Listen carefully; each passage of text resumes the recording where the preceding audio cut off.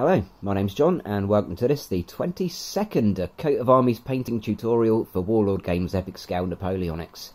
We'll be having a look at the French foot artillery today, so come along for the ride. So of course I've started with the good old black and white prime, so can only go upwards from here. Games Workshop's Cadian Flesh Tone, my current go-to. Games Workshop's Mournfang Brown for the main cannon base and the wheels. A couple of other bits and pieces you can do hair and stuff.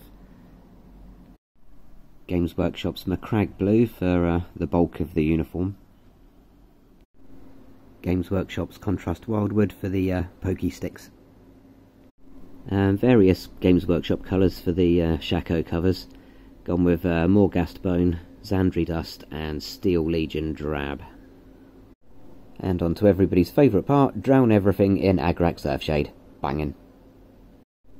Games Workshop's Evil Sun Scarlet for the epaulets and collars and pom-poms. I'm going with and sticking with Games Workshop's Castellan Green for the cannon itself, the main frame and the wheels. I haven't painted it perfectly because I don't want it to look perfect, because it's just been dragged around halfway around Europe, so imperfect's fine. I like this. So good old Vallejo brass for the gun barrel and the little gold bits on the end of their scabbards.